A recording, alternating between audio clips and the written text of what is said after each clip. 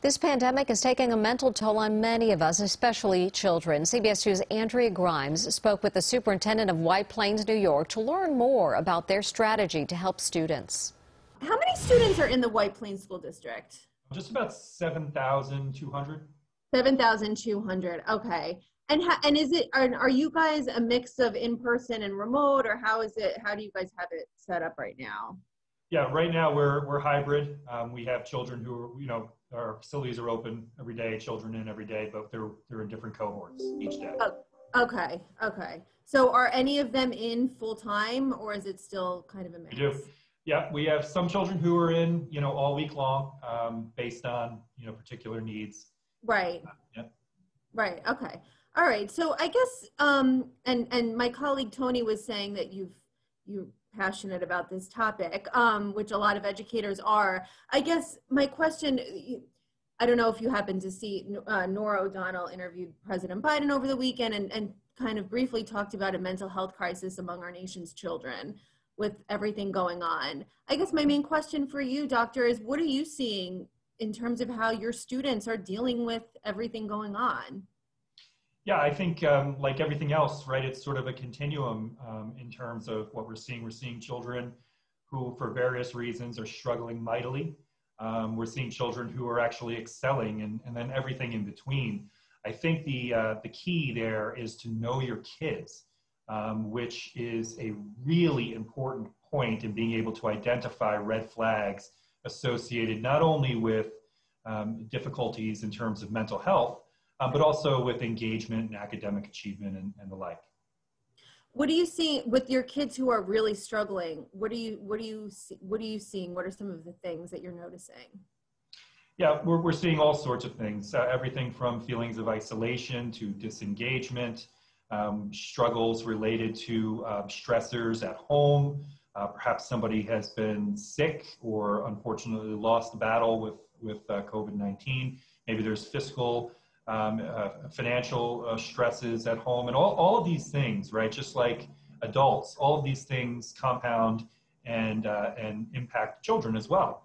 And so one of the things that we talk about is really being mindful to the extent that we're able as adults into the stressful situations that our children are actually around, and to the extent possible, minimize those situations, around our kids.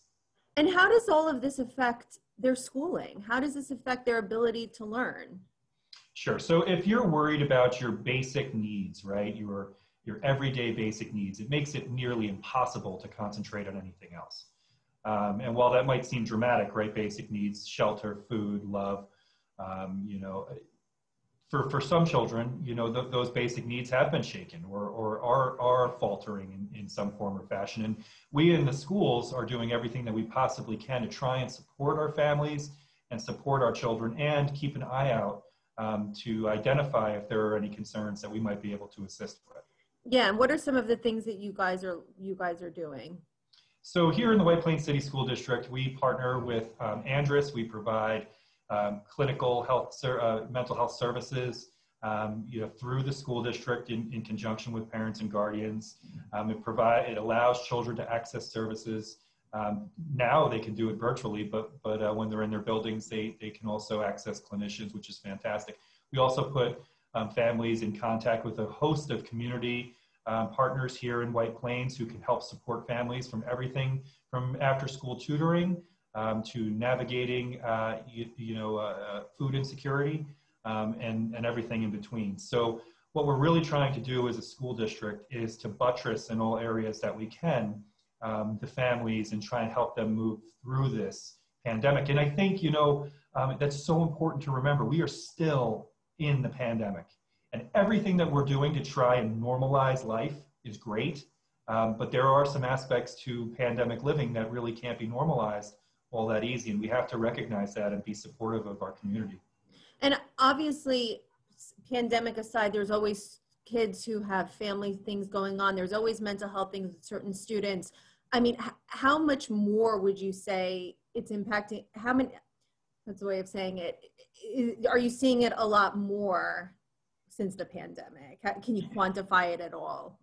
Yeah, sure. I mean, I think anecdotally, right? We Yeah, all have anecdotally. that stress levels are higher. I mean, I really can't say enough about teachers and support staff members in all of our public schools all around the country who are not only trying to navigate regular academic instruction, but also trying to support their kids, build that positive sense of rapport, that the feeling of safety in a classroom, whether it be in person or virtually. And we are, we're making sure that we're trying to attend to the child's needs as a child and the human first, right? Checking in, making sure you're okay today before I dive into today's lesson. If I see something that's amiss, connecting, circling back, connecting with the home, connecting with the parent or guardian, and seeing what we can do to support. There is no doubt that stress levels are higher right now. I mean, you would expect that. And so what we're trying to do is try and reduce them in any way possible, not increase them. Yeah, of course. And as an educator yourself, I mean, what is it like to see your students, especially over the last year, struggling more than they typically would be? What is it like? What is it like for you and your staff? It's hard.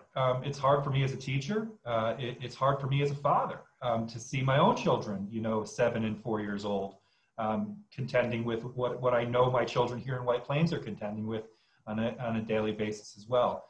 Here's what I will say, though, about our children, and I think this is important. So any kid who's watching this right now, this is for you. They're amazing, and they are pushing through. And do they need help and support? Sure they do, just like adults do. But I want to say, our kids continuously rise to the occasion. Folks have asked me, is this a lost year for our children? Absolutely not. These children are surviving and thriving in a pandemic. They are making it happen and figuring out ways to not only continue to learn, but also leverage technology to make sure that they have access to what they need in a whole new way. That's a good point, because that's what a lot of parents, a lot of people are wondering, what are the long-term effects of dealing with this? Yeah, it's hard to know what the long-term effects of the pandemic will be. We look back on other generations who went through pandemics. The so-called greatest generation was one of those generations. And that was probably the last major pandemic that we saw globally in 1918, 1919. So it's hard to say, but I will tell you this. One of the things that somebody might assume is that for folks who were growing up during this period of time, resilience may be up. The ability to deal with difficulty and challenges and problem solve through that may be up. And so I think that we should continue to support our kids and be positive about what we have been able to accomplish in the last 11 months. It's been huge. Where we were this time last year to where we are today is obviously completely different in what we're able to provide by way of education, hybrid, remote, all those things didn't even exist a year ago, where we are. Yeah, no, exactly. So then just the bottom line advice for parents is know your kids, really be on top of what they're doing and how they are. That's your main piece of advice. Yeah, I think the bottom line advice for parents, for all of us, is number one, look to minimize stress and provide support, care, and love first.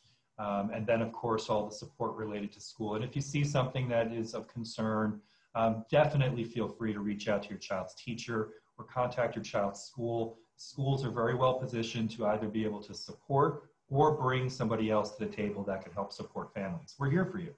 So, don't be embarrassed to make that phone call.